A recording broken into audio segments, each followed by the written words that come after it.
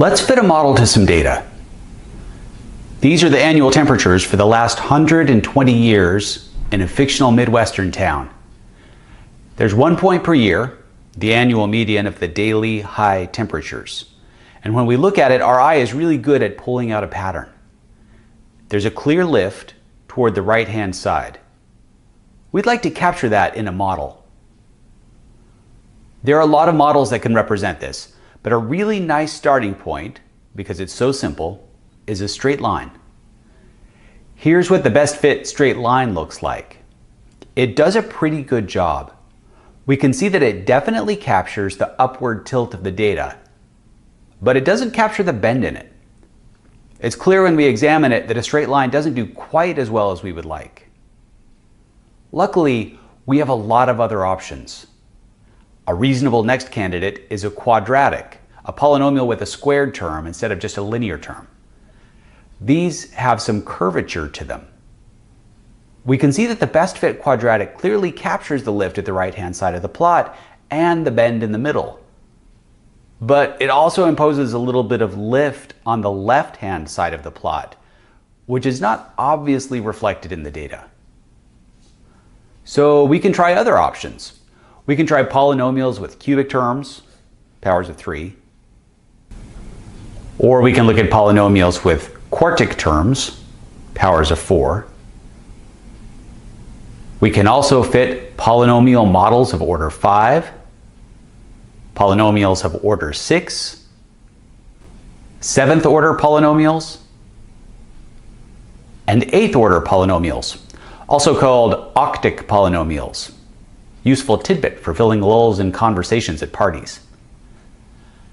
Now the fit appears to be getting better, but the line is taking on extra personality. It's adopting some wiggles. If we take this to an extreme, we can imagine a model that passes through every single data point perfectly. This model would have zero error, zero deviation from our measured data.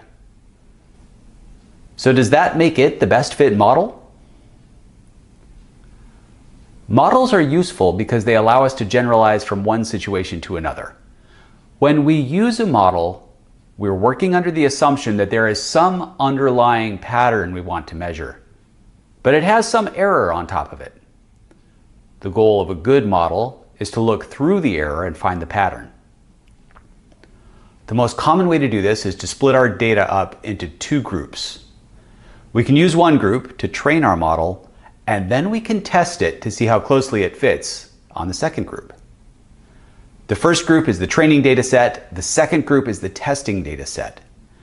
There are lots of ways to do this, and we'll revisit them later, but for now, we'll randomly sort out our years into two bins. We'll put 70% of them into the training data set and 30% of them into the testing data set. Then we can go back to our collection of model candidates and try them one by one. Here are a few of the models trained on the training data and plotted against the testing data. As the models get to be higher order, we can see that the wiggles they developed may have been helpful for fitting the training data, but don't necessarily help them fit the testing data better. We can see an extreme example of this in the full interpolation model, where we just connect all the training data points with straight lines. It really struggles to match the testing data points. It's helpful to look at the error on the training and testing data sets for each model lined up side by side. Looking at the errors on the training data set, a few things jump right out. First is the wide gap between the training errors, the hollow circles, and the testing errors, the solid circles. Right away we can see that there's a substantial difference between the two data sets.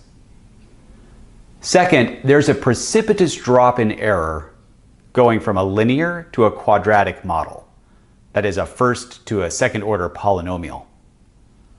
This makes sense. When we were eyeballing it, we could see that the linear fit failed to capture the curvature of the data, one of its most prominent features.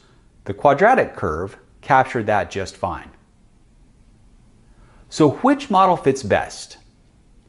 when we look carefully at the errors on the training data, it appears that the error on the fifth order polynomial is the lowest. The differences are subtle, so you might have to squint. But all the other higher order models have low error too. They're just a little higher than the order 5 polynomial. But as we mentioned, that's not the ultimate test. The error on the testing data is what we really care about. Careful inspection of testing error shows that the fourth order model does the best job. At higher orders of polynomials, the error on the test data set goes up. The more wiggly the line gets in fifth and higher order polynomial models, the more it captures the quirks of the training data rather than the underlying pattern of the testing data that we're interested in. Based on this train and test approach, we have a clear winner. Of all the models we tried, the fourth order polynomial is best. Congratulations to us. We chose a pretty good model for our data. But don't leave just yet. There are some pretty important ideas still to mention. Join me for part 2, where we'll talk more in depth about what we want in a model. A model is a story we tell about our data. It's always different from the data itself. It's a simplified version, a cartoon picture. It's got bold edges and even shading. There are always a lot of stories that can be told using the same data set. When we're building a model, we're making the assumption that our data has two parts, signal and noise. Signal's the real pattern. It's the repeatable process that we hope to capture and describe. It's the information that we care about. The signal is what lets the model generalize to new situations. The noise is everything else that gets in the way of that. It's the imperfections in our sensors, it's typing things in wrong, it's variations driven by forces that we can't or don't try to model. It's just all the other stuff. It's easy to picture the difference between signal and noise if you imagine listening to your favorite playlist in the middle of winter while there's a heater blasting nearby. The music's the signal. That's the thing that you want to track and absorb. The heater fan is the noise. It's the additional variation piled on top of the signal. And if it gets too loud, it becomes impossible to follow the flow of the signal. It's the goal of models to describe the signal despite the noise. A perfect model describes the signal exactly and ignores all of the noise. If a model fails to capture all of the signal, that type of error is called bias. If a model captures some of the noise, that type of error is called variance. Too much bias in our model means that it will perform poorly in all situations because it hasn't captured the signal well. You may also hear this called underfitting. This was the case when we fit a straight line to our temperature data. It didn't capture the underlying pattern well, and because of that, had a much higher error than the rest of our candidates. A linear model fit to this data has high bias. Too much variance in our model will also cause it to fail. It won't generalize well. Instead of capturing just the pattern we care about, it will also capture a lot of the extraneous noise that we don't care about. The patterns in the noise will be different from situation to situation. When we try to generalize and apply our model to a new situation, it'll have extra error. This is also called overfitting. The more complex our model, the greater the risk of overfitting. This was the case in our connect the dots interpolation model. The way to protect against underfitting is to try several different types of models. Each model has its own strengths and weaknesses, things that it's good at, patterns that it finds more easily and more accurately than others, and other patterns that it struggles with. By trying a variety of models, we have the best chance at pulling out the patterns hidden in our data. Our best defense against bias is a rich pool of candidate models. To protect against overfitting, we make sure to test how well each trained model generalizes. After training it on one set of observations, we then use it to predict the pattern in another set of observations. If the predictions are accurate, then we know our model's good and our variance is low. But if it makes much worse predictions on the test data than on the training data set, then we know that the model overfitted the training data, that it captured a lot of noise rather than just the signal. Okay, we are really getting warmed up now. Next, in part 3, we'll consider the question that can make or break our model selection: choosing the right error function. When we go to fit a model to some data, it's easy to overlook the choice of error function. Fitting a model is an exercise in optimization. It's finding the set of parameter values that minimizes a loss function. If you need a refresher on all that, check out the How Optimization Works series. There's a link in the comments below. The difference between a model and a measured data point is called deviation. And the error function expresses how much we care about a deviation of a certain size. Are small errors okay, but large errors really bad? Or is being off by a little just as bad as being off by a lot? In business terms, we can think of the error function as how much it costs us in dollars to be wrong by a certain amount. In fact, error functions are also called cost functions. The choice of error function depends entirely on how our model is going to be used. So first, let's think about the case where our temperature predictions are being used to design a greenhouse. The thickness of the glass and the amount of insulation around the base of the greenhouse are carefully selected to create the ideal growing environment. There won't be any heaters or air conditioners to modulate the temperature, just passive heat flow determined by the design of the greenhouse. The plants are hardy and can tolerate being off by a few degrees in any direction fairly well. It stunts them a little, but not catastrophically. However, the further the temperature gets from the ideal, the more detrimental it is to the health of the plants. And quickly the effects become more severe. This suggests that the cost function is something like the square of the deviation. Now consider another use case. Now we're designing a greenhouse again, but this time we're including heaters and coolers. This means that we will be able to modulate the temperature to make it suitable for the plants.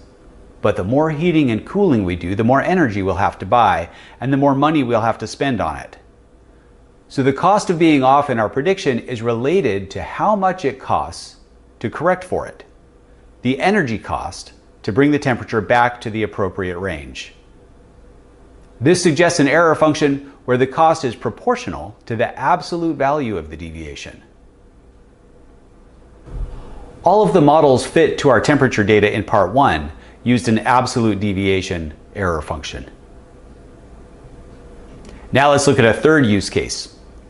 Here, our temperature forecasts are now being used to make decisions about when to preheat or pre-cool an office building for a workday. Preheating and pre-cooling during the night allows a lower energy price and saves the company money. The cost of any deviations is the additional cost of daytime peak energy. This is proportional to the amount of time the equipment runs during the day, which in turn is directly proportional to the prediction error. However, above a certain prediction threshold, no amount of time heating or cooling will fully make up the difference, so the cost has a ceiling. The equipment just runs all day. This suggests an error function of absolute deviation, but with saturation.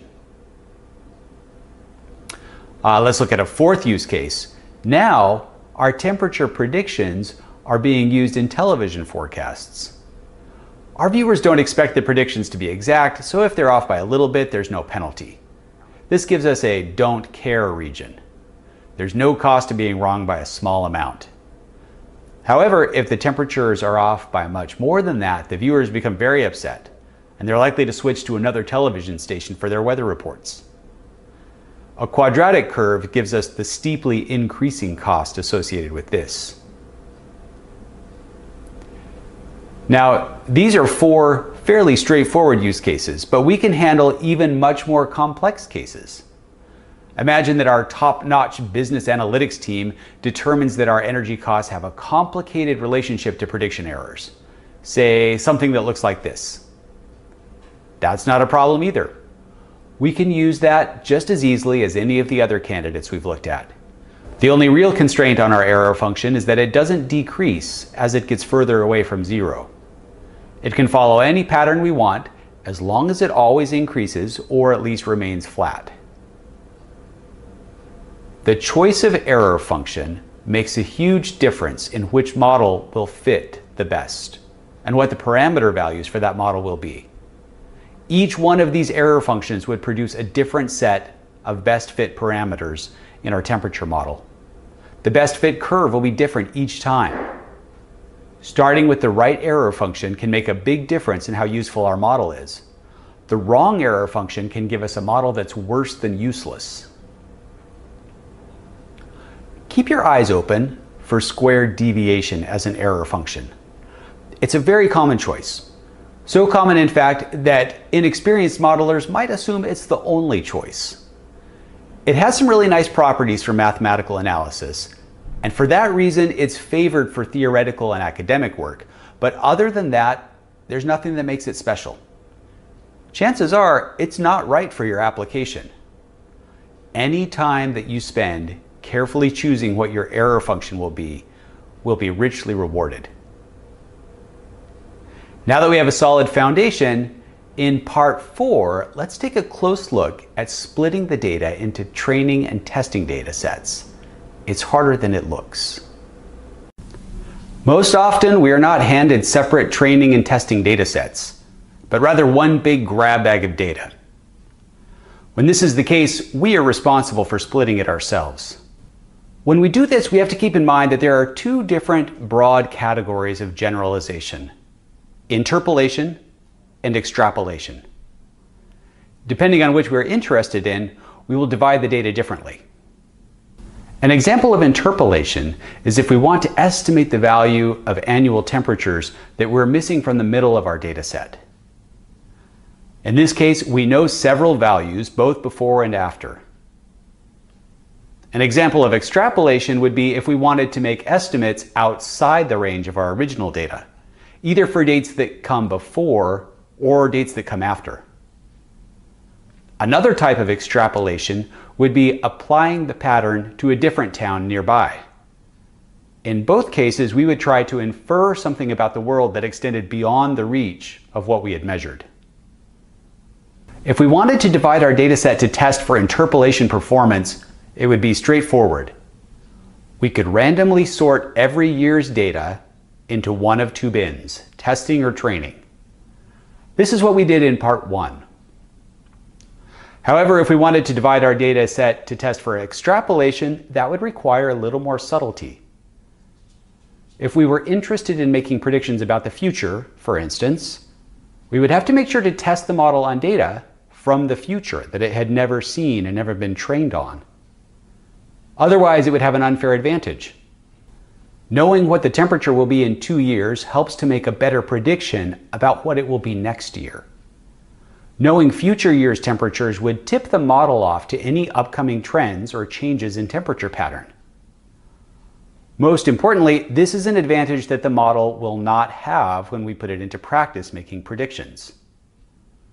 To honestly split the data into training and testing sets for extrapolation, we would have to divide it by date, training on all the data that came before and testing on all the data that came after that date. This would give us a more realistic assessment. More generally, when dividing data into training and testing sets, we want the data in the testing sets to be independent of all the data in the training set. Otherwise, it's not a true test of the model's ability to generalize. There are subtle ways that data can be dependent on each other, ways that knowing some bits can give you an unfair advantage when trying to predict other bits. Determining what constitutes independence often requires some domain knowledge. For example, if we wanted to test the generalizability of our model, we could test it on the temperature data from another town. But we would have to be careful. Our model's ability to predict the pattern in annual temperatures for a town that was only 1 kilometer away wouldn't be sufficient. That data would not be independent.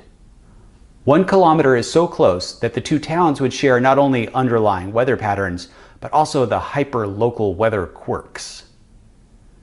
Using measurement from one to predict the other would not test the model's generalizability. However, if we tested the model on temperatures from a town that was 100 kilometers away, that might be far enough away to be considered independent and would provide a better assessment of the model's generalizability.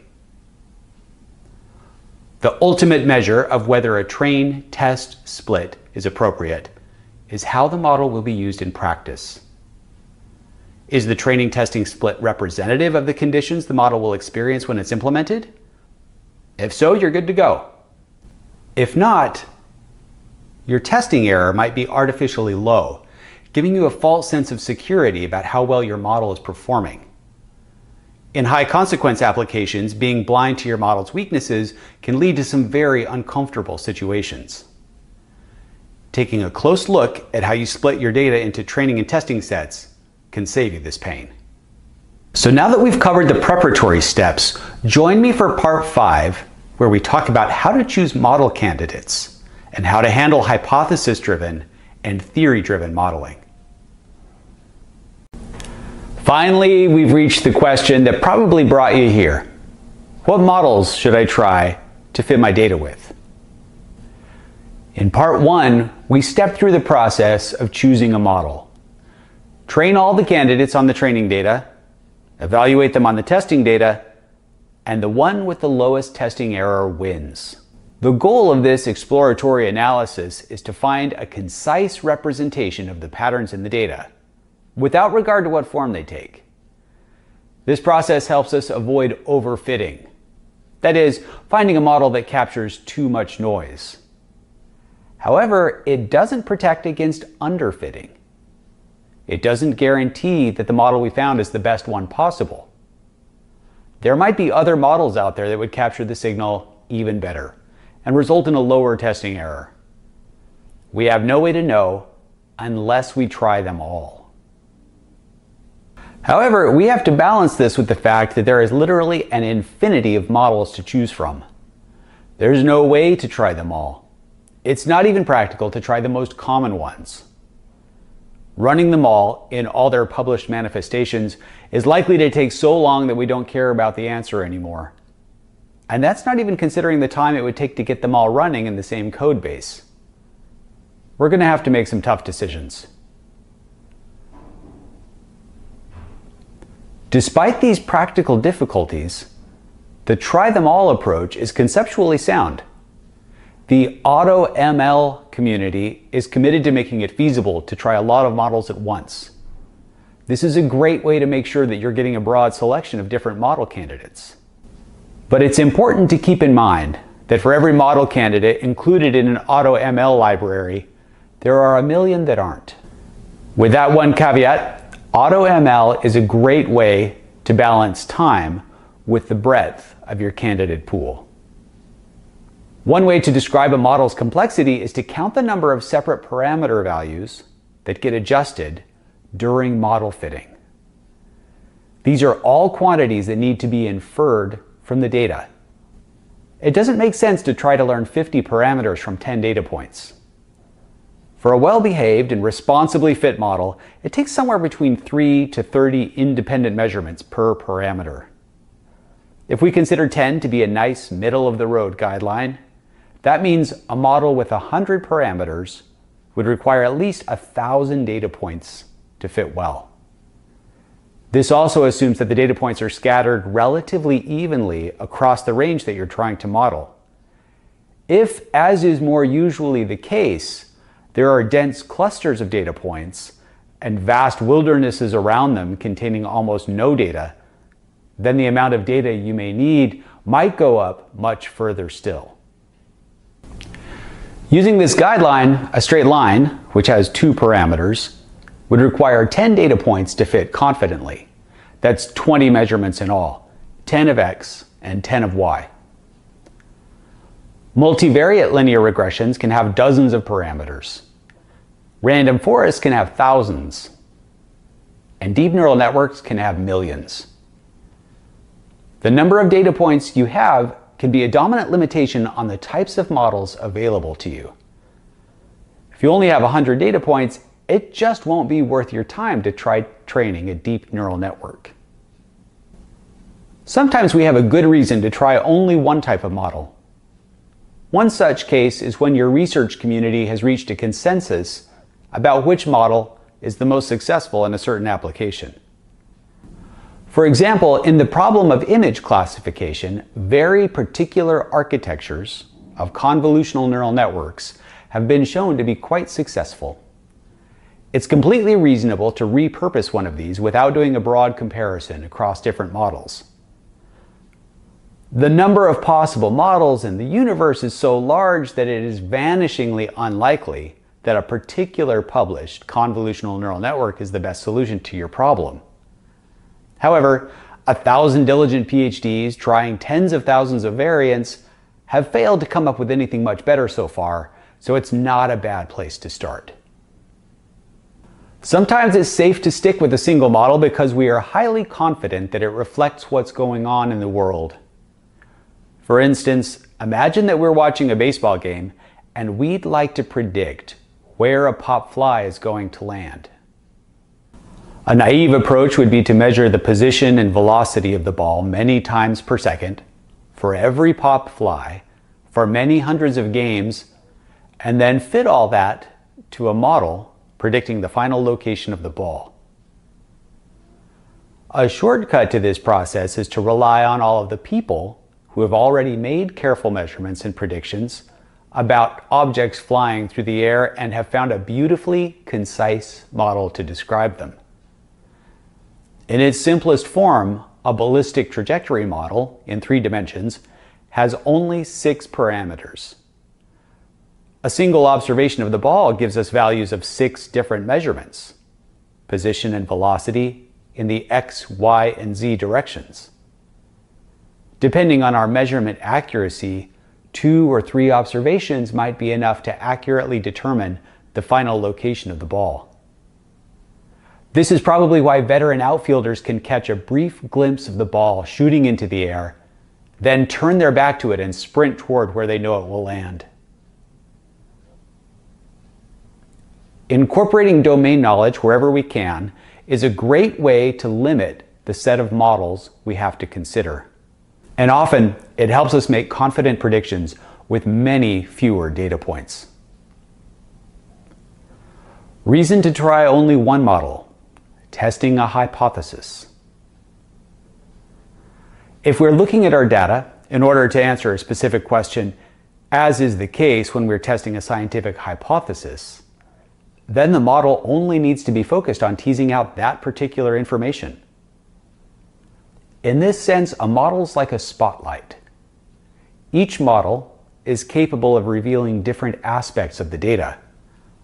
By choosing a particular model, we're effectively asking a particular question or set of questions of the data. When we're testing a hypothesis, that question can be very pointed. For instance, the classic, "Are the means of these 2 samples significantly different?" question suggests a very specific model. Other more complex hypotheses might result in more complex models, but the connection between the form of the model and the hypothesis it is testing remains. Hypothesis-driven testing is well suited to clarifying the details of how our system works, or using data to help us make a decision.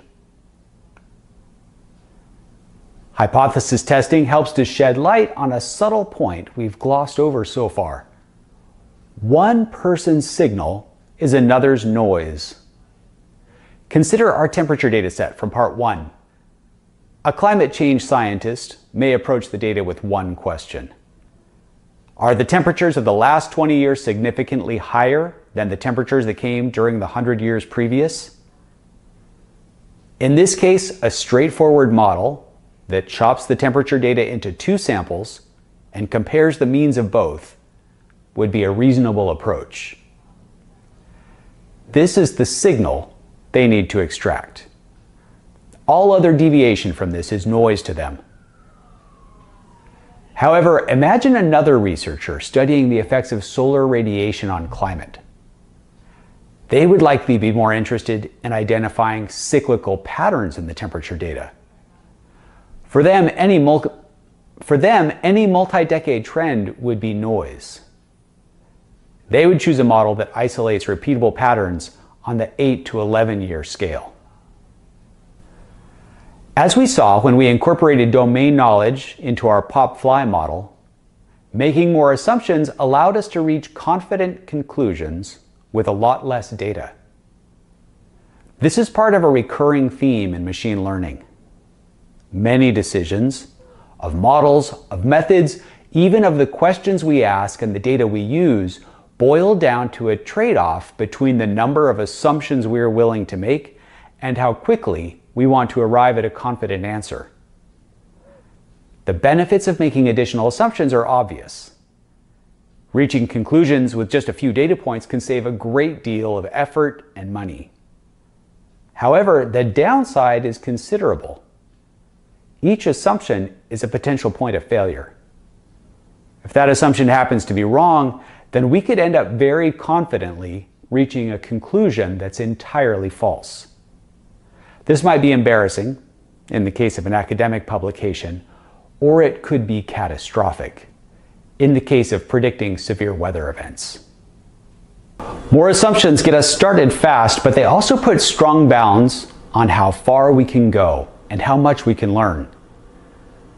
When we make fewer assumptions, we give the data more latitude to tell us its own story and to reveal patterns that we hadn't anticipated and to answer questions that we hadn't thought to ask. Unfortunately, assumptions are a Faustian deal we can't escape. The essence of inference requires some basis for using the observations we've already made to set expectations about the ones to come. And every method for doing this comes with its own collection of assumptions. Some are explicit and some are quite subtle, but no method is entirely agnostic. And it gets worse. In practice, we're further constrained by how scarce our data is. We are often forced to rely on assumption-laden domain models simply because it's prohibitively expensive or entirely impossible to gather additional data. And so, we forge ahead with as much grace as we can muster, staying aware of the limitations we've knowingly self-imposed, and keeping in mind that our analysis is only as strong as our poorest assumption, staying vigilant for hints that any one of them is irredeemably wrong. On that note, let's look at some other assumptions that can prove useful. A lot of statistical models get their power from additionally assuming that the noise has some particular properties. For instance, that it's normally distributed, identical, and independent for every measurement. With these assumptions in place, statisticians have been able to derive powerful results. For several families of models, you don't need to have testing data at all. Student t-tests, ANOVA, and other statistical tools are ways to get around having to do separate training and testing. They make assumptions about the underlying model and noise distributions, and then use these to estimate how the model would perform on many hypothetical test datasets. They trade assumptions for inferential power. They are particularly helpful when you have few data points and can't afford to divide them into testing and training sets. Based on the training data and fitting errors alone, you can tell, to whatever level of confidence you want, what range the testing data will fall into. Even though this statistics-heavy approach looks very different on the surface, it's just another way to do what we've been doing all along, finding the model that best captures the signal and determining how well it generalizes. The difference here is that the generalization performance is estimated rather than measured directly. Step carefully. Many of the common statistical assumptions, independence, identical distribution, normal distribution, homoscedasticity, stationarity, they're routinely violated by the data that we work with. Some violations are consequential, and others aren't. But if you turn a blind eye to them all, you're likely to get poor results. So here's a tip. If you want to be a thoughtful colleague, you can help your fellows carefully think through the standard assumptions and figure out whether any of them need to be double-checked in their analysis. An anti-tip, if you want to be a statistics asshole, point out to everyone that their entire analysis is invalid because their assumptions are not all met. Sometimes when incorporating domain knowledge into our models, we can comfortably assume something about the parameter values themselves in addition to the model structure. For example, consider a model of regional differences in income, broken out by profession. There are already nationwide income surveys by profession, and it's reasonable to expect that regional differences in the wages of, say, a carpenter won't be radically different than the national average. Maybe higher or lower by 50%, but not by a factor of 10. This gives us a running start. With this bit of prior knowledge, we can craft a distribution showing our best guess for what these wages will be before we report a single measurement. Then, using Bayes' theorem, we can cleverly use each new data point to update this distribution. It's useful to think of this as a representation of our beliefs. We start with the vague belief that in any given region, a carpenter makes somewhere in the neighborhood of the national average. Then, as we collect data for each region, this belief gets updated and shifted and takes on the characteristics of the local data more completely.